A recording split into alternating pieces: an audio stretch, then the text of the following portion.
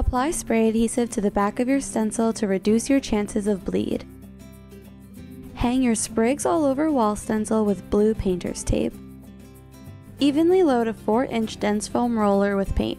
You don't want a lot of paint on your roller, so if there is any excess paint, offload it onto a paper towel. Gently roll on Benjamin Moore St. Patty's Day flat latex paint. You want to cover the entire stencil. Then take a 1/4 inch professional stencil brush and dip the tip into Benjamin Moore's Navajo white flat latex paint. Then pounce the white paint onto the sprigs.